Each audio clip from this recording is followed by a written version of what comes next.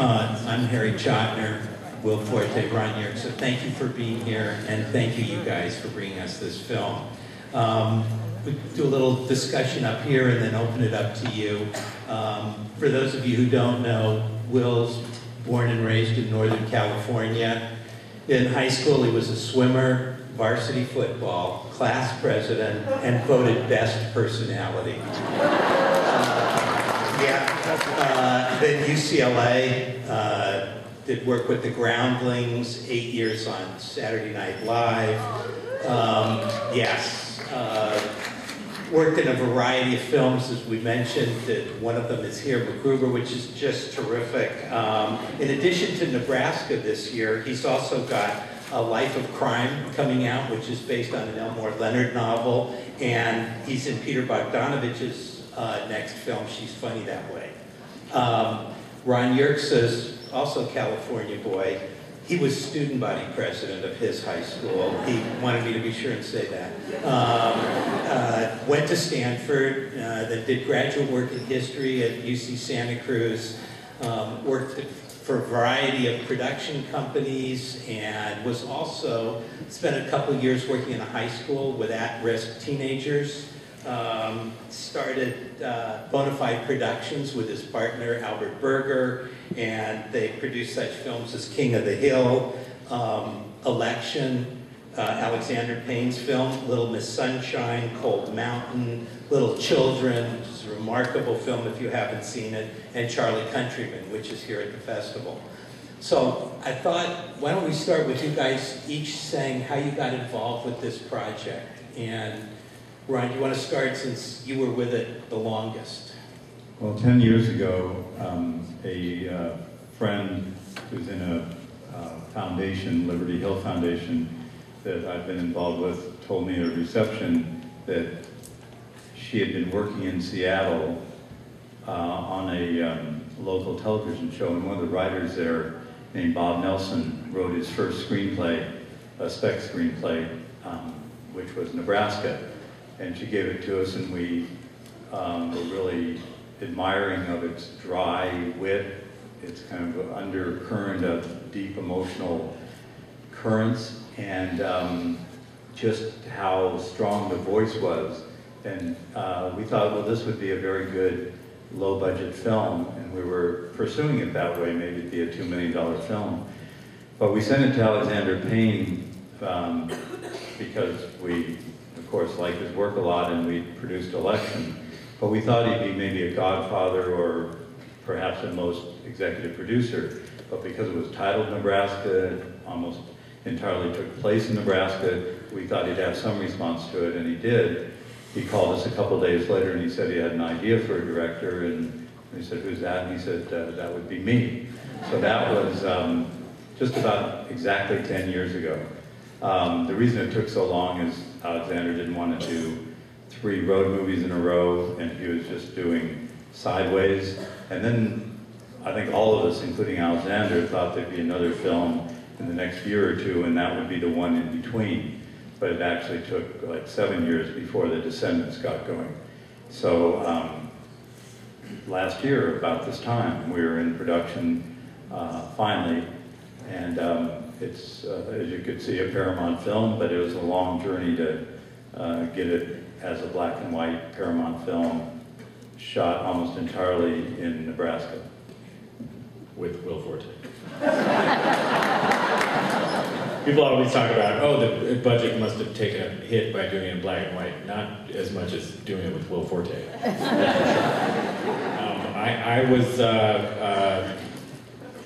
I just read the script probably a year and a half ago, and loved the script, felt this connection to the character, but just thought there's no way I would ever get this part. Like, it just realistically, I know my place, you know, I know,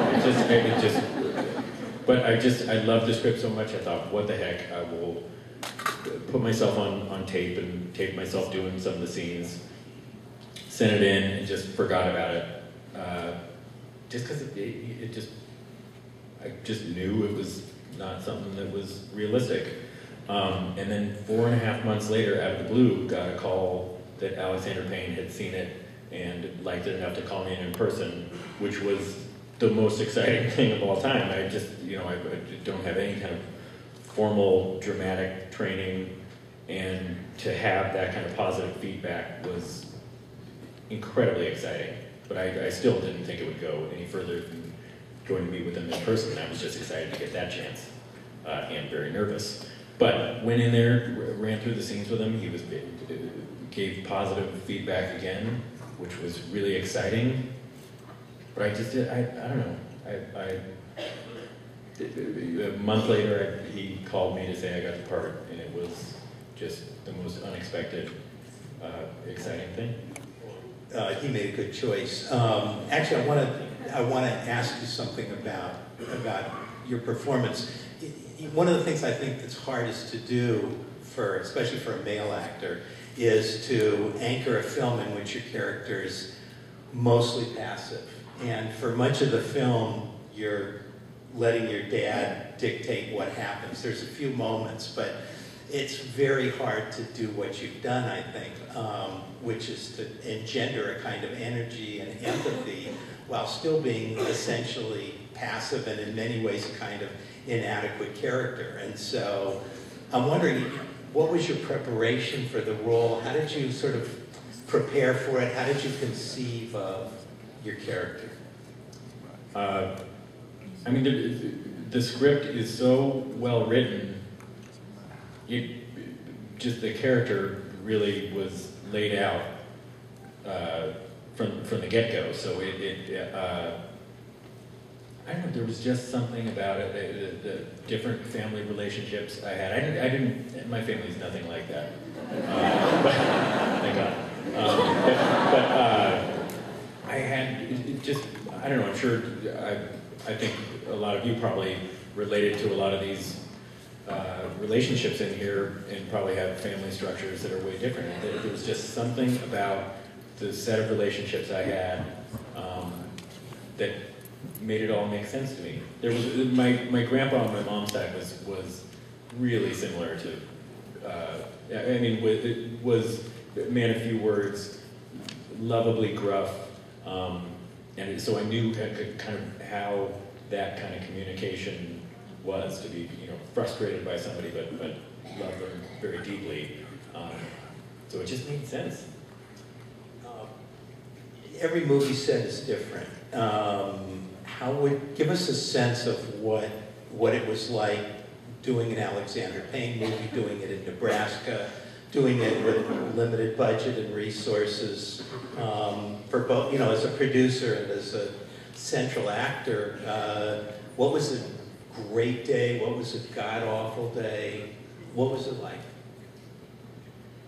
Well, there weren't any god-awful days. I mean, Alexander is such a experienced, knows exactly the kind of film he wants to make. It was actually very pleasant from a producer's point of view. We've done films of 20% the budget that are 1,000 times more work or anxiety. It's really an Alexander Payne film. And so, we had a great time scouting through Montana, Wyoming, North Dakota, where like 7 days of it are shot.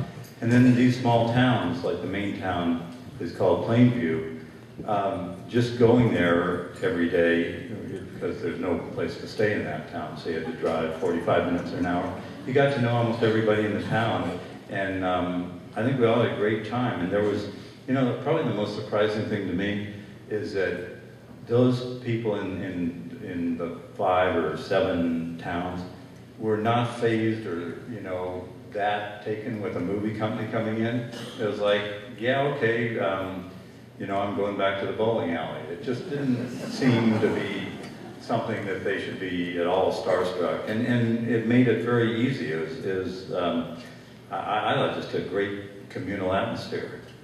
Yeah, Alexander a lot of the people on his crew have worked with him for most of his movies, and he is so confident and relaxed, and that just bleeds over into everybody. So everyone is really friendly and just very supportive. It was a great great experience. So fun. But my favorite, the worst days for me, I had the flu. When I had to get wrestled to the ground, and I could barely, it was one of those things where it hurt to even stand up, and so to have to get tackled was a real bummer.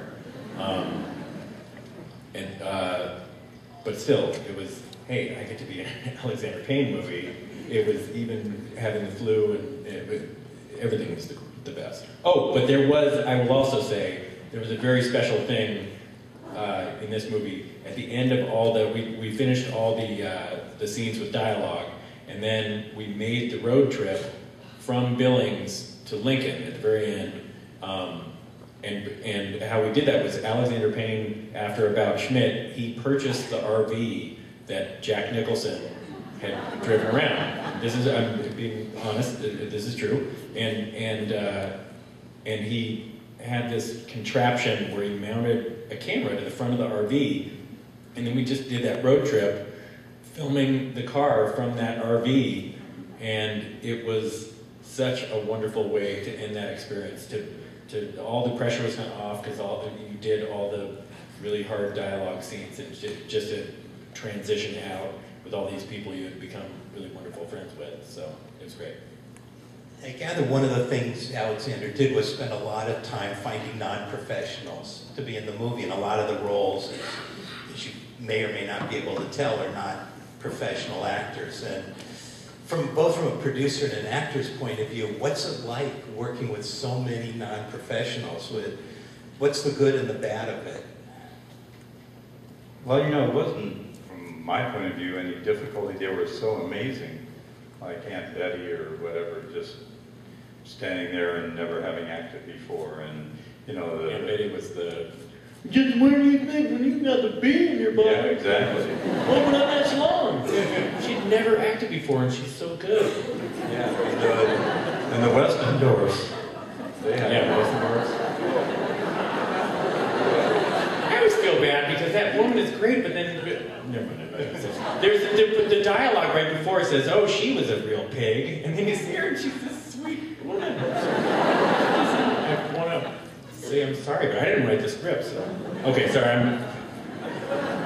That's a sidetrack. Go ahead. Oh. It was. I'm sorry. It was wonderful working with these people because not having experience with this type of acting, it's just different. I'm used to these big, broad characters and wacky characters, and so to act in a more realistic way, I learned a lot from these people who were just coming in. It was, in a way, it just taught me not to try to act too much, if that makes sense, because the script does so much of the work for you, and I don't know, just try to be in the moment, not try to make something out of it. Just I don't know. I'm still figuring out. One thing I'd say about being in Nebraska or in the Midwest, last night we showed the film in New York, and someone came up to the table, a very New Yorker kind of person, and was saying how depressing that must be, live there and all that stuff. And I don't know any people like that, but the amazing thing was that not only were the non-professional actors great, but people offered their house to be like the holding tank for extras, or to put up our interns room and board for nothing. You kept wondering, kind of from a Hollywood point of view, why are you doing that? And there was amazing generosity. And last night, surprisingly, was launching a description of all the appeal of living there, even in that main town. Everyone gathers together at 6 in the morning. There's a 4-lane bowling alley, but they serve breakfast, and then you go do something of your work, and you come back to one of the places for lunch, and there's 3 bars. And it's kind of a cohesive community, and I didn't feel at all depressed. I mean, I didn't personally, but I didn't feel they were either. Speaking of this sort of good experience that you've had there, Alexander Payne's movies have been both celebrated and criticized for this portrayal of the American heartland, and that it's sort of, in some ways, this movie is kind of a bouquet, even a love letter to these people who are often without guile, without pretension. They're basically, in many ways, nurturing, happy for Woody and stuff like that. But I'm sure some people, some critics will write about this movie as Alexander Payne, yet again, has portrayed Midwesterners as often stupid, venal, naive. The movie's gorgeous. The Midwest doesn't look gorgeous in this movie. And so, you know, his movies, this movie, I think will be seen in both ways. And I'm wondering, do you guys think you've made a movie that in one way or another is some kind of comment on the American heartland? Alexander is a very proud Nebraskan. He loves his home state. He still lives there for half the year. There are some crazy people in this movie, but there are crazy people everywhere. I mean, he knows, this is the state he knows, so he's creating stories about his area, but I mean, you could just as easily have done this in Florida and had crazy people, there are crazy people everywhere and wonderful people everywhere. Virginia. And this story happens to be, no, it's all good here. It's the only state you could not make that movie. But yeah, I hope that people realize he loves these people, and this is the area he knows, that this is where the stories are set. But you could set them anywhere. I would think. I know a lot more messed up people in California than something.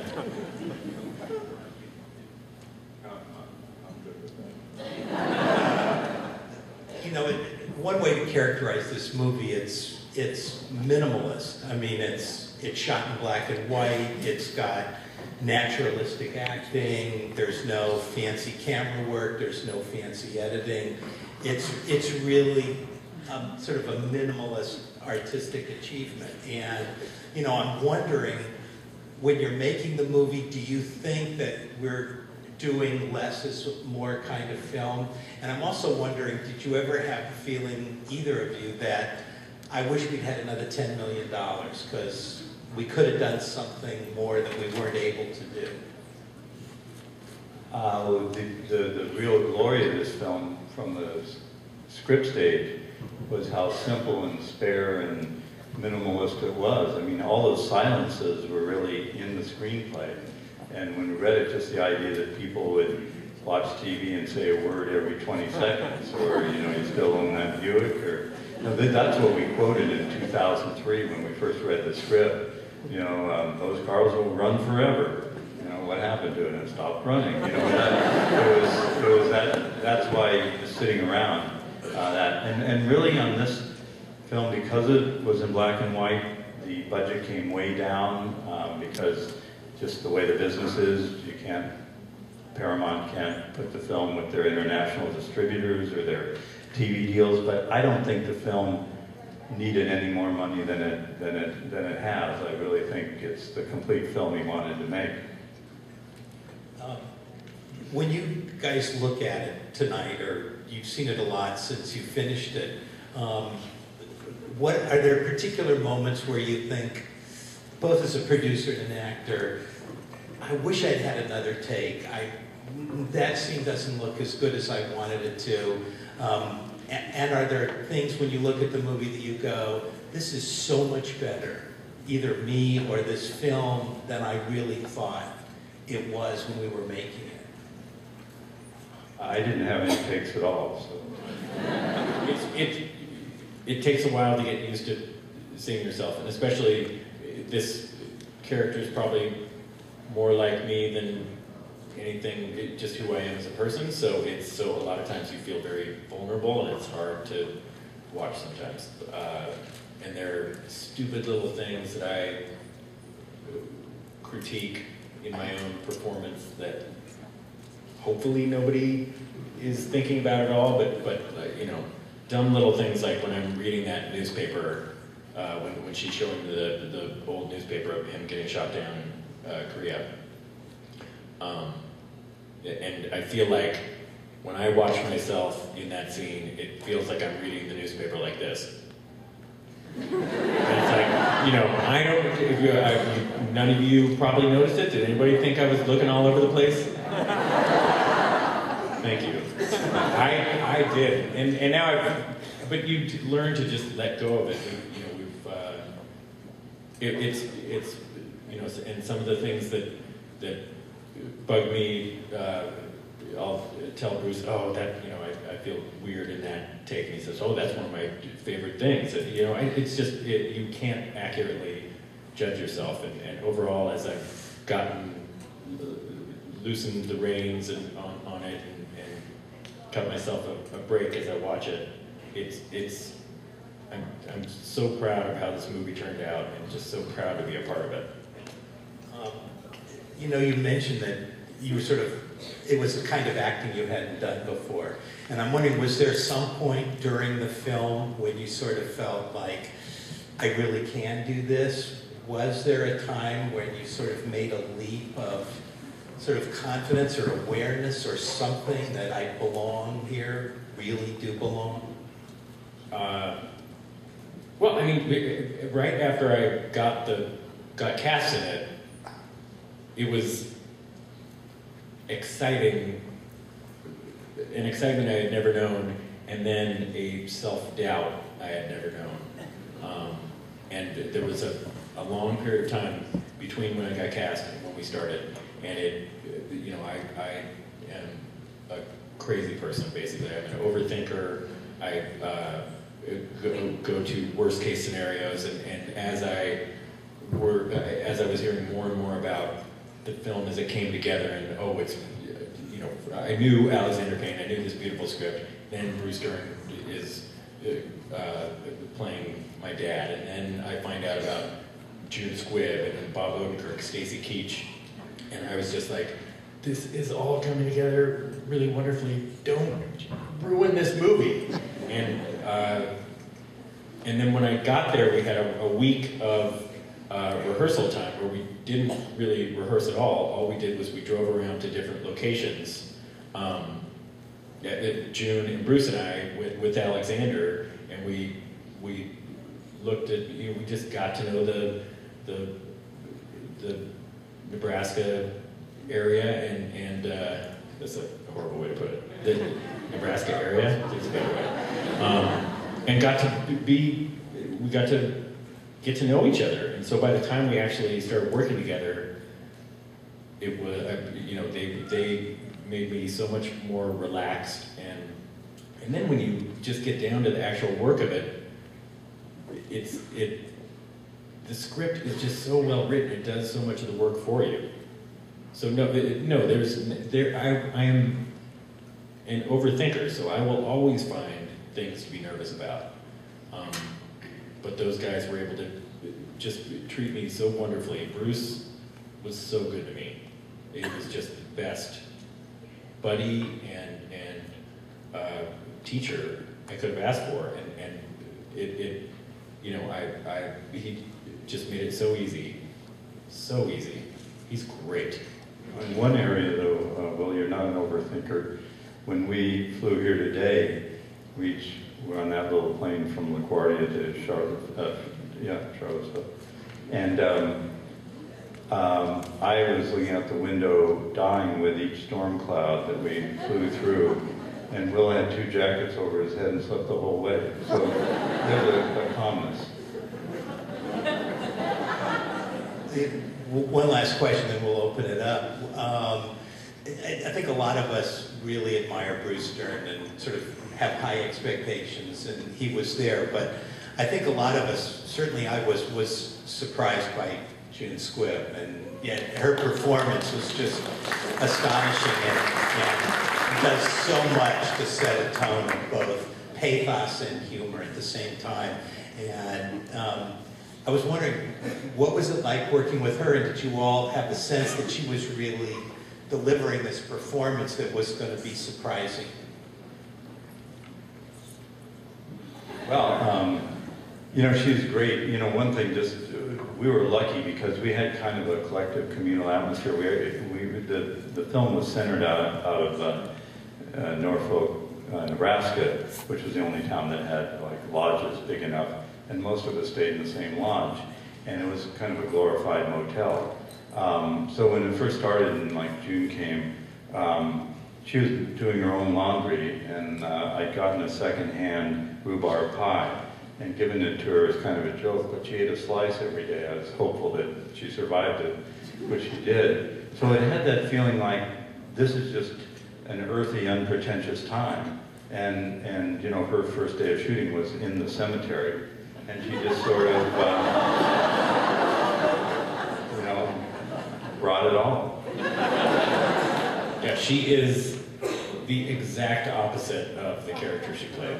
It's such a testament to her acting because she's very sweet and loving, and same with Bruce. Bruce is the exact opposite. He is such a chatty Cathy. He will tells the best stories, and he's vibrant. And then when the camera turns on, they both just transform into these completely different people. And she also, I don't know if people know that she was Jack Nicholson's wife in About Schmidt, which is so different from this role and so different from who she is as a person. She's amazing. Yes. Are you going to open it up to questions? Yeah, that's because I just want to say one thing.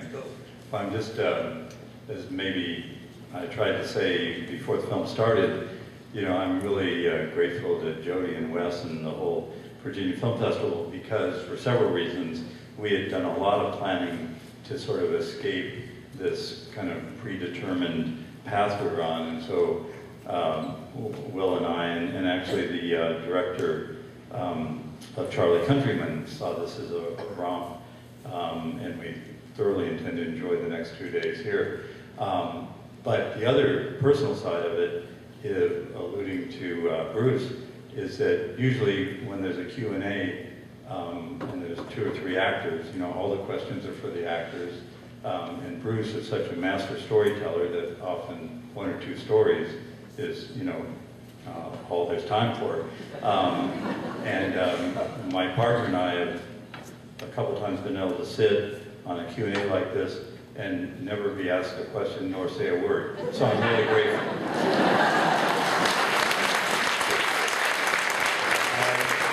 Any questions anybody has? Yes, sir. Were any of the scenes unscripted, or actors had The question was, were any of the scenes unscripted, or was there improvisation, either in rehearsal or when you were actually shooting? It's all the script. I mean, there might be 5 words different, usually because somebody screwed up their lines that maybe Alexander liked just how it came out. But the script was just so beautifully written. It's got Bob Nelson. That there's no need to, improvising would just do a disservice. Yes, sir. Yeah, noise at the beginning of the movie, kind of mechanical sound. Oh yeah, there was the noise at the beginning. Apparently there was a piece of tape that got into the sound drum, and I am sorry because I taped the sound drum. So I wanted to start low and then go up from there. Thanks for sticking through that. We were dying in the back there for a while. It was not intended. It's not on the film, of course. Yes, ma'am. I haven't seen Bruce Dern in quite a long time. Is he really as decrepit as he The question was, is Bruce Dern really as decrepit as he seemed in this movie? No, he is very energetic. He still runs all the time. He's a long-distance runner, and he goes out for runs all the time. Alexander also requested that both of us not do any kind of grooming during the process. So his nose hairs just went nuts. He now has them trimmed back like a gentleman, and he looks great. But yeah, he really just put a lot into the performance, so he was able to make himself more. needed a little work? Yes. Yeah. Yes. mentioned the road trip at the end of the shooting. How long did it actually take you to drive? Everybody hear that question. 2 hours. The road trip at the end, how long you're one of the third brother who wants to know how long the road trip actually took. Well, I mean, we were stopping all over the place, so it was 4 or 5 days. I think I could. I'm a speedy driver, so I think I could have done it pretty fast. Yes, ma'am. I'm wondering if Dave Grant went back with his girlfriend at the point. Are you back with your girlfriend at the end of the movie? I don't know. I have hung out with her since the movie. She's wonderful. Missy Doty. She was in Sideways also. She plays kind of a risque part in Sideways. She's a woman having sex with a guy at the end of the movie, and she's naked. Yes. Yes, sir. In the back. How much of the sets in those Midwest towns had to be set, especially for like the night scenes? What was that like? How much of that? I'm sorry. Of the sets of those scenes in those small towns, especially at night, how much did the atmosphere have to be set to make those scenes? Question. Did you hear the question? The question was for those towns that they went through. Did a lot have to be modified for night shooting or whatever to make them look the way they did, or was it? Not very much. Not very much. A couple signs. I think the Blinker Tavern was not the Blinker Tavern, so that was a different sign. But everything else, there was not much that was fakey sign making and stuff. Yeah, I mean, there was a great production designer, Dennis Washington, but actually he just tweaked things. And, the main town of Hawthorne is actually Plainview, and except I guess for maybe legal reasons, we could have called it Plainview and not done much of anything to it. It's very close. But, the bars, just to test our IQ or something, the Blinker bar from one town that was actual Blinker became the Blinker in another town, and we couldn't quite. It was hard to figure out where you were going, but they were real places. And a lot of the people that were in those scenes are regulars at those bars. That's what Alexander goes and scouts it out beforehand, and will tell them, hey, come back here this certain day. He really spent months and months and months, I think, doing this location scouting. Yes. With the Dogma film, where they only use natural light, handheld camera, only artifacts that are in place that kind of can't alter the scenery. I mean, this film, my husband and I were thinking, it looks like a Dogma film. They've taken the houses just as they were, the lighting looks so natural, and in the Dogma films, you're not allowed to bring anything that isn't already there. Yeah, well, thank you. I take that as a compliment, but we didn't do any of that. Wait, let's say, did you ever hear what the question was? The reference was to Dogma films. Dogma was a set of ideas that were developed by Lars von Trier and a few other Scandinavian directors originally, that when you make films, there should be no artificial light, there should be no music that's not actually in the scene, like playing on the radio. Actors do their own costumes, no dolly shots, that you make the movie as completely natural as possible. And this woman was saying, and if you've ever seen those sort of Dogma films, they do have a particular look. And this woman was sort of asking, did you guys really do that? Harry teaches film at NYU.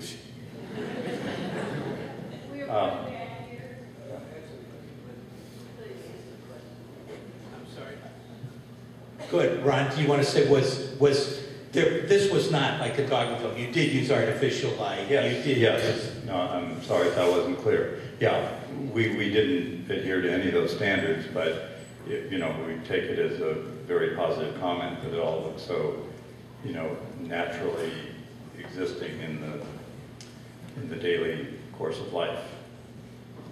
Yes, sir.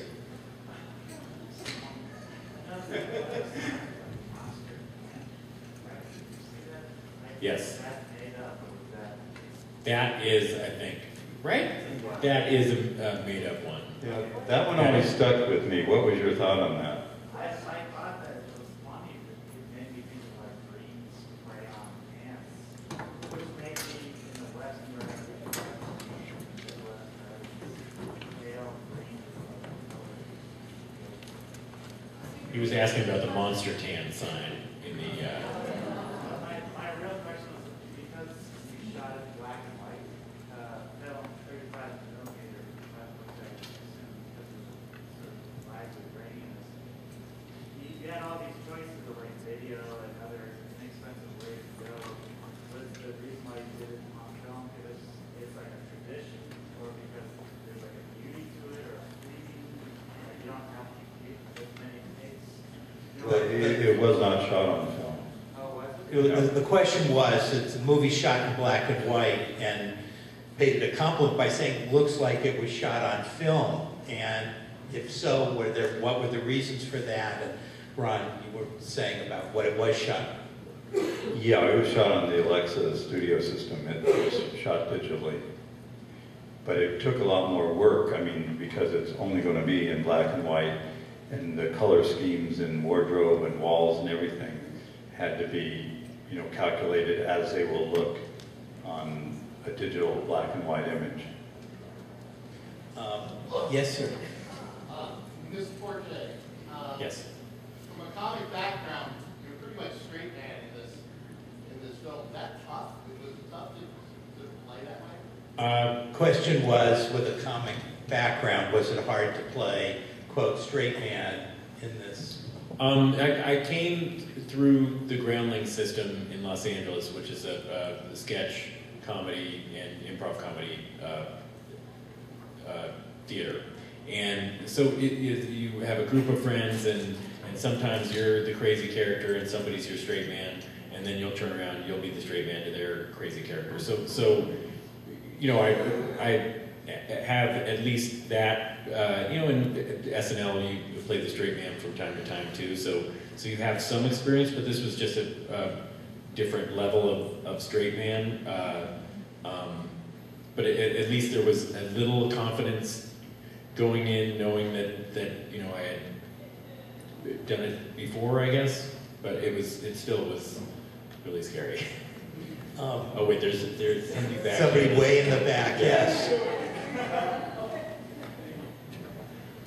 Will, what got you into looking into doing films like this, and how specifically does the acting experience differ for you from your previous work and stuff like SNL and Ruber and things like that? This just came out of nowhere. It was not a planned, strategic move into drama. You know, I still can't believe I got to be in this, but I would never rule out trying anything. I just never thought I'd get a chance to do something like this. So it was so exciting to not only get a chance to do a drama, but to do it with Alexander Payne. I just would have never thought I'd get that chance in my lifetime. So it was wonderful. As far as the differences, it's just, I think I said earlier, alluded to it, but it's just, you know, it's you feel really vulnerable when you're doing this, and it's, you would think, you bring up MacGruber, I do some crazy stuff in that, embarrassing stuff, stuff that my family is very upset with me for doing, and that stuff's easy. It's fun and easy, and this playing a character kind of like yourself is the really hard thing. It's just, you just feel like you're exposing your secrets or something, and you know, and other stuff you get to hide behind a character, or you know, if I have a mustache on, I can do anything because you just feel like, oh, that's not me, that's the guy with the mustache. But I did not have a mustache in this. Yes, ma'am, in the back. Yes, there seems to be definitely an underlying theme with Bruce Dern's character of dementia. They even brought up, does he have Alzheimer's? I just wondered the idea was for that character. The idea for Woody's character and his dementia.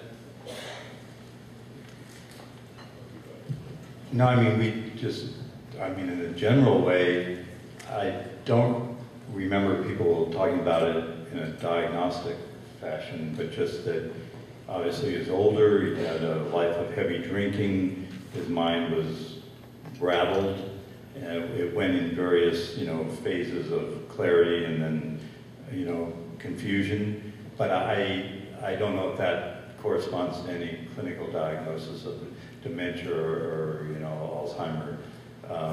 So that's how I thought of it, and that's how we discussed it. What I want to say is, Ron, I hope you and Albert will keep bringing us movies like this, and we'll keep saying, it's the script, it's the script, it's the script. And if you watched the last sequence, when they change places in the car, the emotion that we bring to the scene is because we know what it means for Woody. But the emotion that the scene brings to us is his face. This movie is not all about the writing, it's also about your acting. So, thank you very much.